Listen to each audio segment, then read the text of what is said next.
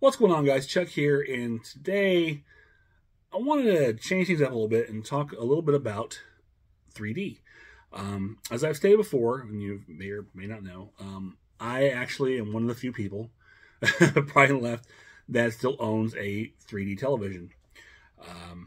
Now, again, my history with that is I didn't seek out to get a 3D television just at the time, and this goes back.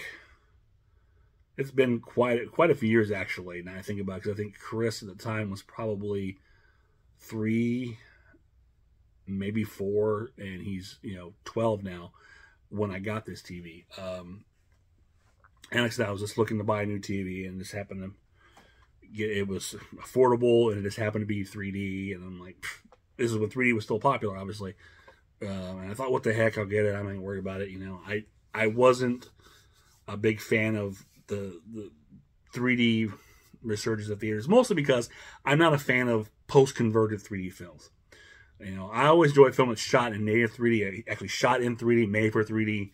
I can appreciate it more than a movie that's just made flat. We're going to convert it to 3D just because we can sell more tickets that way. Now, there are some exceptions to that rule. Because to me, a lot of times the post-converted 3D does not look as good as shot in native 3D. But again, and I think also now, here we are, 10 years or whatever down the line, the technology has gotten better, so the post-converted 3D is coming along.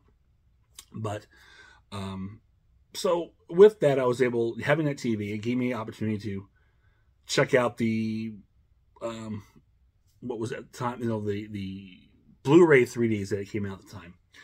Which was very popular. Almost every major film coming out was getting a Blu-ray 3D release. All the Marvel movies and any kind of action, big summer, tentpole movie was getting a Blu-ray 3D. Some discs were even getting a Blu-ray 3D, Blu-ray DVD combo. And so I got to check some of these out, and it was nice because there are a lot of films that I wanted to see in 3D, but I could never really get into the red, and blue glasses. I think it's a horrible way to watch 3D. It was one way to look at a comic book in 3D, but watching a movie that is not a good way. The color images, it's headache inducing, and it's just it really takes away the color from the films. You can't really see it. With the Blu-ray 3D, it was a different process, much like the word theory. You had the polarized glasses as opposed to the anaglyph. And of course, the Blu-ray 3D sending a signal to these particular glasses that would match up, and you'd be able to see the film in 3D without the color change. Now it would, because the glasses you wear, naturally, kind of like sunglasses in a way, so it dims the picture a little bit. But overall, you're still seeing the picture normally, as opposed to, again, with the red and blue and changing up. And I got to see a lot of these Blu-ray things, 3Ds on the TV, and it was really cool. So I picked up a lot of discs, and I've watched them over time. Now, fast forward to within this a few months ago of me buying, a projector, getting a projection screen. That has changed even more so because I have a 4K projector which is 3D capable. Because that was on one thing where he says I still do like getting the 3D Blu-rays. There's still a few of them out there, not many. But of course, I know this 3D TV is not going to last. I'm surprised it's lasting as long as it has. It's still got a bulb and everything. I've had it replaced for a couple of years. But I was like, okay, well, if this TV goes out, how am I going to have these Blu-ray discs I'm not going to be able to watch? So I'm glad I got this projector that allowed me to still watch 3D. And honestly, it's really opened up the 3D even more so than the 3D TV. And I think it's possibly because of the screen. You're looking at a bigger screen as opposed to, and my TV was 73-inch. The projection screen is 120. So you're looking at, obviously the bigger space, the 3D image is much more in your face, if you will, for lack of a better term. And so I'm really excited to go back and maybe revisit some of these Blu-ray 3Ds with projection screen. And I thought, you know, what the heck, and maybe I'd share that, you know, go through these movies I have in 3D and share them with you as I go. First of all, let me just show you what I'm working with here. Here is a little smudge on them, but here is, you know, my basic 3D glasses. Now, I have like almost 20 pairs of these. Probably about 15 or 16 pairs. Why so many pairs, you ask? Well, initially when I first got the TV, I had two, and they weren't these. They were different kind of glasses, actually. And actually, I'll show this to you real quick. Okay, so here was the first set of 3D glasses I bought, and they were True Depth 3D, but and here they are. These are big and bulky. You can see that. They're really nice, though. I mean, they work wonderfully. And you see here's a little sensor that reads when the TV comes on, or the projection, whatever, it's the 3D image jumps back here, reflects. It kind of turns on the glasses, if you will. Here's a little power switch up here. And these are all USB chargeable. That's what's nice about them. And you just plug them in right in here. Plug them in a USB, charge them. These are nice, but to me, they're a little bulky. And for a person who already wears glasses, these are difficult. These are very difficult to keep on because, you know, they're just too, you know, I mean, I look doofy anyways, but they're very hard to look at. Now, when I bought these newer ones, you see they don't have the big arms. And these are also True Depth, I believe. No, these are Evolved 3 Dimension, this particular set. I've got a couple different sets, honestly, because I bought a lot of them. But these will actually go over, and they sit right on top of them. They fit great, and they're more comfortable. They're not as bulky. And what I like about this is a little switch up top.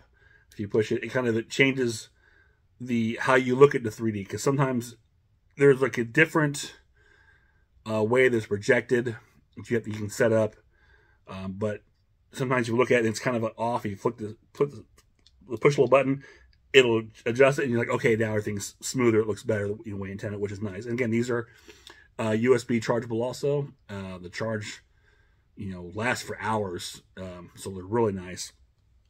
And I just love them. And of course, they come in these nice little cloth bags, so you can keep them protected. And usually cloth bags will include a little USB charger. And if I have one in here, I'm hoping I do. Yes. Also a little cloth to wipe the lenses. Keep them safe. Now, again, why do I have so many? A couple years back, I hosted a 3D movie night. And at the time, I only had like 4 or 5 glasses. Probably 4 glasses. So I wanted to invite more people over, so I had to get more glasses. And I can buy them in bulk on Amazon. They're not really that expensive. I can't remember the exact prices. They fluctuate. And of course, by now, they're probably even cheaper. Like I said, you can buy these things in bulk. Any 3D glasses you can buy in bulk, and especially Anaglyph. Anaglyph, which is the paper red and blue glasses, you can buy those in bulk for very, very cheap, if that's the way you want to go. But that's not going to get you very, very far. So these, like I said, I really enjoy these. They're very nice. They're comfortable. They charge easily. All you have to do is put them on. It'll read a signal and click on it right away. It's perfect. Everything looks great through them. So that being said, I figured I'd share with you the first movie 3D movie we go through. Well, actually, if you go way back, me and my son Chris, we did discuss watching Ghost of the Abyss in 3D, probably about 2 years ago, or a year or two ago. We watched that in 3D now. Definitely need to rewatch that, but maybe we'll go back. We'll redo that one again later.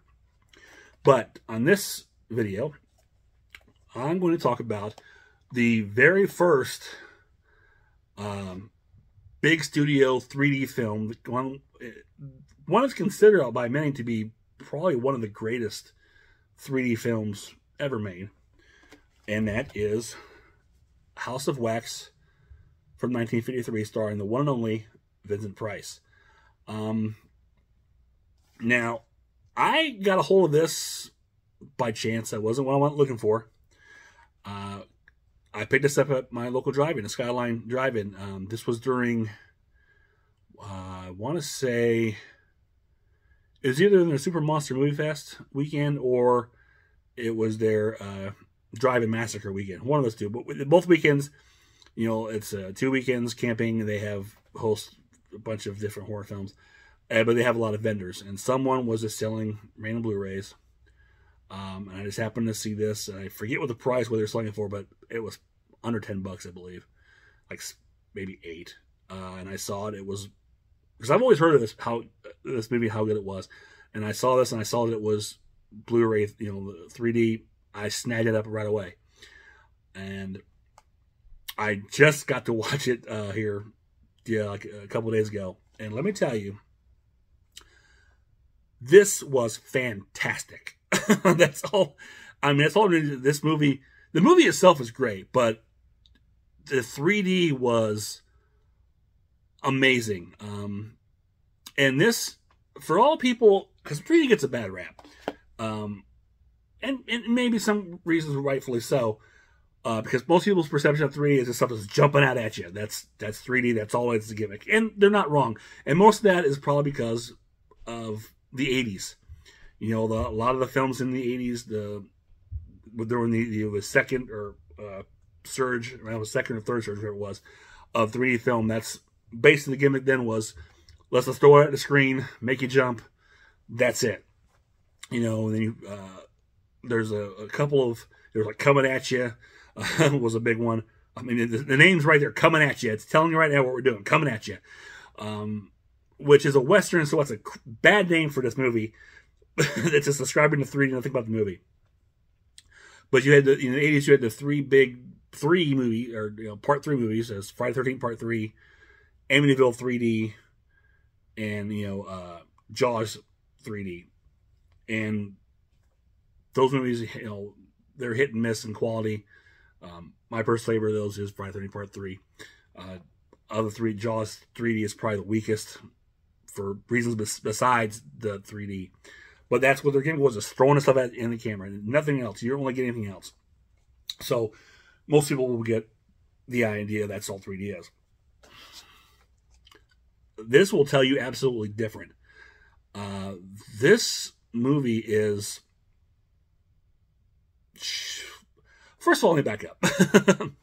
If you don't know the House of Wax, basically the Vincent Price, get his name here, plays Henry Girard, who was a wax sculptor.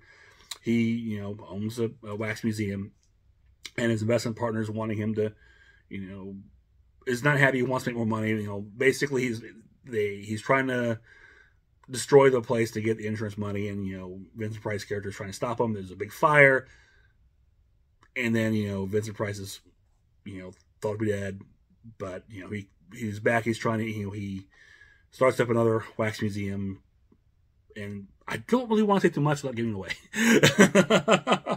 But let's just leave it at that. And that's the crappy synopsis. But again, it's hard to say too much without giving too much away. And I really, if you've never seen this movie, I really want you to see this movie. And if you can see it in 3D, by God, see it in 3D, because it will blow your mind. And see it in good 3D. If you can see it in the Blu-ray 3D, please do.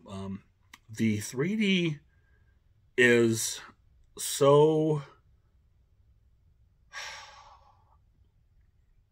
perfect. Best way to describe it. It does such an excellent job of giving you a sense of depth. There are very few, jump out of the screen at you. This is all about the setup, the depth. You're looking at, man, I really wish I could describe this better. But you really feel the space in between things. I mean, it really shows up on a screen, and it's just, the shots are fantastic. You really feel, like you're there. And it's just so many great moments that really amplifies some of the tension in some of these scenes when especially with the wax figures, because the wax figures look amazing to begin with. In 3D, they look even creepier because it's like they're just right there in front of you, and you see, person walking through the museum, and the wax displays are like here, they're back here, they're all over. They're just oh God. I mean, I can't describe it well enough. I really wish I could, but again, the sense of depth is just fantastic, and the only gimmick, if you will, is after the intermission, which blew my mind, by the way. This film has an intermission. And I think because initially it was done that way, because the process they used for 3D were old film projectors, they would switch over reels as the films were going, so it would play continuously. But because of how this had to be synced up with the two different eyes, they had to kind of stop and set the reels up and sync them together, so they had to have that intermission put in. But after that, you have Vincent Price characters opening up his new wax museum. He's got basically a carnival barker out there, hyping everybody to come in, and he's got the old paddle ball, and he's hyping everybody up, and he's just doing his tricks with the paddle ball. And this is where the 3D comes in, because he's like bouncing it right at you and doing all these cool tricks, and it looks great. It does. But that's the scene where you're like, okay, obviously we're, and he's like talking directly to the audience too. So it's like, is it really? First of all, I thought it was actually part of the intermission gag, not really part of the movie, but apparently it's part of the movie. But he's doing the whole thing with the ping pong ball and it's jumping at it, and that's probably the only time where they're doing an obvious gimmick, if you will, the 3D. But most time it's all about the sense of depth, the space in the scenes, the wax museums that is just set up perfectly. And it just, again, it's a movie that just needs to be seen in 3D. And I can see why people say, this really put, it was the first major studio film. This is, was it Warner Brothers? I believe it was. Yes, Warner Brothers. They released this. So again, the big first studio 3D film, and it was a hit, and it looks great. It's like, and it helps that the movie is very good in itself. When we went out in 3D, the movie's enjoyable. It's a quick watch, even with intermission. It's a quick watch, because intermission is it's like intermission 10 minutes, and it really comes back on. So it's not really even a full intermission; just put it there in the film. Excuse me.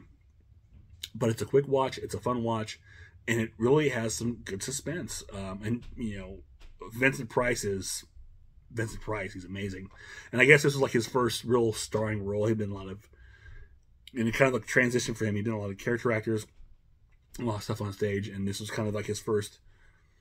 Kind of like the transition from this movie is kind of when after that is when he went to being into the more of the horror films that he would kind of be known for in the later end of his career. So this is a very important film for the history of Vincent Price and the history of 3D and just film in general. It's a very important film, I guess. And also you get a very young Charles Bronson as a mute, henchman thug, if you will, which I didn't even realize was Charles Bronson until I was watching the behind the scenes or the documentary on. They mentioned Charles Bronson, Charles Bronson. I didn't like Charles Bronson, probably because he was so young, had a crew cut, didn't have a mustache. I didn't even recognize him.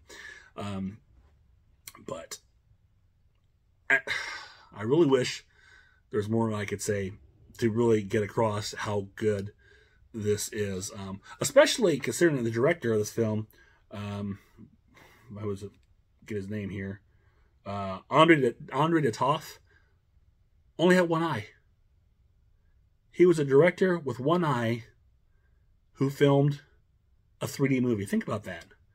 He has no depth perception, but he managed to put together a fantastic 3D film. That is amazing. Again, it has to be seen to be believed how amazing the 3D in this is, how immersive it is, and it's not groan-inducing. It's not, oh my god, throwing stuff at the screen, except for that one little bit where it's obvious. But again, everything just feels natural. It's I don't have the technical expertise to discuss whatever, about 3D, or tell you it looks fantastic.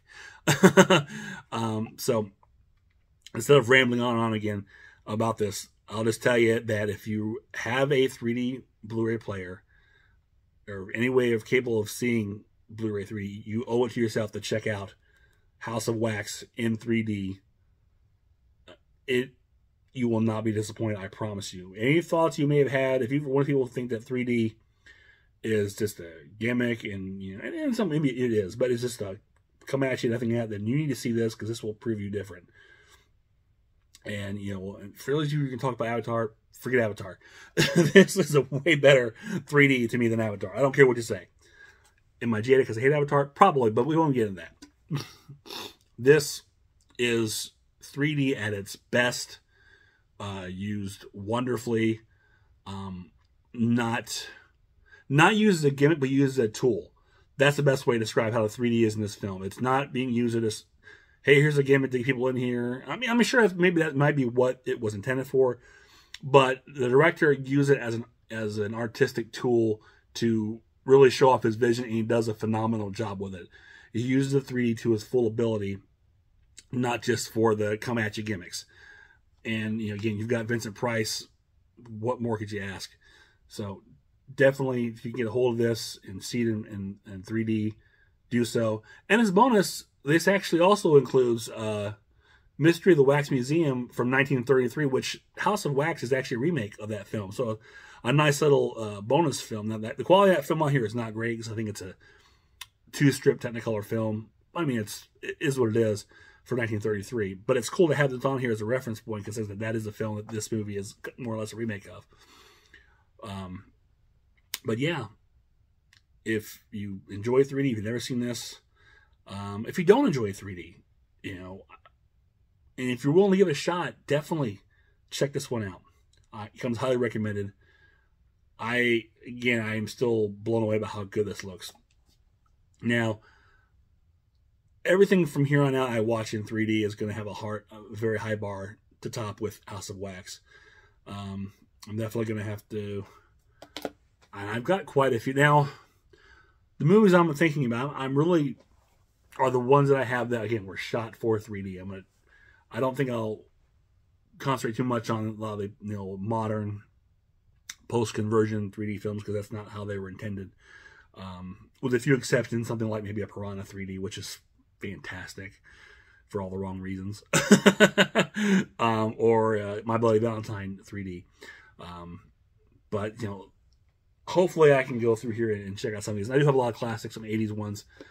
Even I still have a couple of old black and white from 51, so I like to check out. Some of them for the first time in the 3D, so I'm looking forward to that. So hopefully it's something I can do. Occasionally come on here and just give you my thoughts on how good the 3D is on the Blu-ray. Even the movie, if I've never seen it or whatever the case may be, mostly for the just to see, hey, I'm watching a 3D movie, let's check it out. So that is it for now. I know it's kind of went on and on, a whole lot of nothing being said, but this is making this up as I go like usual. So if you enjoyed this, click thumbs up, share, subscribe, leave me a comment below. Let me know your thoughts on 3D. Are you one of the few people that had a 3D television? Or are you watching 3D in some other fashion? I know that obviously you can get 3D projectors. I think some of the PlayStation virtual headsets, where you can get 3D in those. I'm not sure how those work, honestly.